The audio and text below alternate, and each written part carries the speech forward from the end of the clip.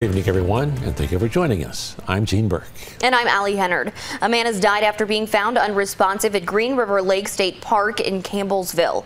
It is our top story at 5. The Campbellsville Fire-Rescue team was dispatched after a report of a drowning at Green River Lake on Wednesday afternoon. They found a man unresponsive on the shore of Green River Lake after receiving CPR. The man was taken to the Taylor Regional Hospital where he was pronounced dead.